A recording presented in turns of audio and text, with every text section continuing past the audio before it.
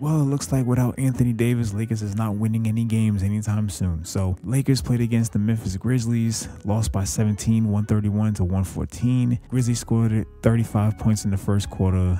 And in the third quarter, they scored 36 points, and as well as the fourth quarter, they scored 36. So they scored 36 in 2 quarters back-to-back. I felt like the game was already over after the first half alone. They haven't gotten a good rhythm ever since. LeBron could not carry this team as much as he tried to, okay? 39 points for LeBron, 7 rebounds, 6 assists, 6 from 11 from the three-point line, and 15 from 24 from the field, okay? You played 35 minutes alone. This guy completely had to put the book bag on and carry the game himself, even though he didn't secure the win. Him playing as many minutes as he did at the age he is, 40 years old. Remember, LeBron's 40 years old, man. And him doing everything, that's pretty impressive. I'm not gonna lie, but he shouldn't have to do that in the first place. But his teammates are terrible. Dalton Connect, 27 minutes he played, one from 7 from the three-point line, only 3 points. Terrible. Austin Reeves, 7 from 17 from the field, 2 from 9 from the three, 19 points. He did pretty okay, but some of the field goal percentage is way off. D'Angelo Russell. Now this guy right here,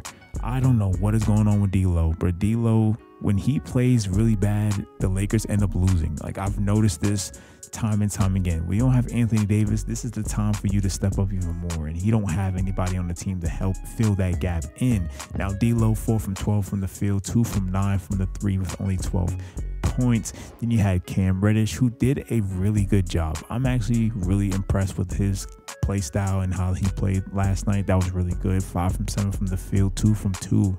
Perfect from the three-point line with 15 points. If anything, he was one of the most consistent players on the entire team thus far. Now, Gabe Vincent, he hasn't been the same since Miami Heat. I'm going to just be honest with you. He hasn't really played the same way he did when he was over there in Florida, okay? When he was in Miami, he was playing the way better game than he is playing on the Lakers. So, Max Christine, nothing much there. Bronny James, you already know what you're going to get. 2 points, nothing much there as well. So, yeah, it really comes down to it. If Anthony Davis is not healthy, the Lakers is going to be in shambles, man. Because LeBron can do but so much from his standpoint. I mean, he did a tremendous job scoring damn near 40 points and still lose the game anyway. So it goes to show, when it comes down to that, you still need a dominant player or a player that can score over 30 plus points. Now, as far as the rebounds go, they got Jaren Jackson Jr., 20 points, 8 from 13 from the field, 1 from 4 from the three-point line. Ja Morant was killing it. Oh my God.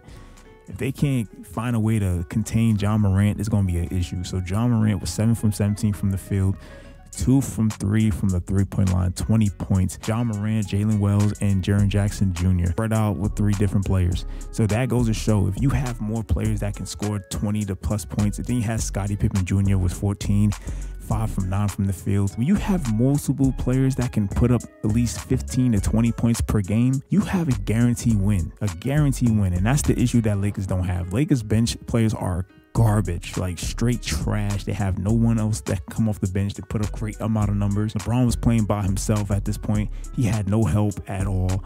So without Anthony Davis being healthy, Lakers ain't going to do it anymore. I don't think the Lakers have a good run if AD doesn't come out of injury. So if he don't play, Lakers lose. Because if D'Lo don't step up and Austin Reeves don't step up, automatically lose game right there.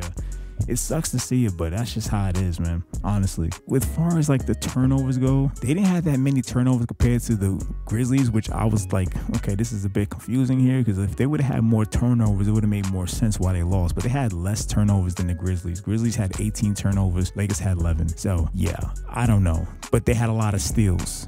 So more steals on the Lakers side versus the Grizzlies side, and yet they still lost the game. But they see how they doubled in rebounds, 37 rebounds for the Lakers and 50 rebounds for the Grizzlies. That's a lot of rebounds that could have been got if Anthony Davis was on the floor. As we see, without AD, Lakers is cooked.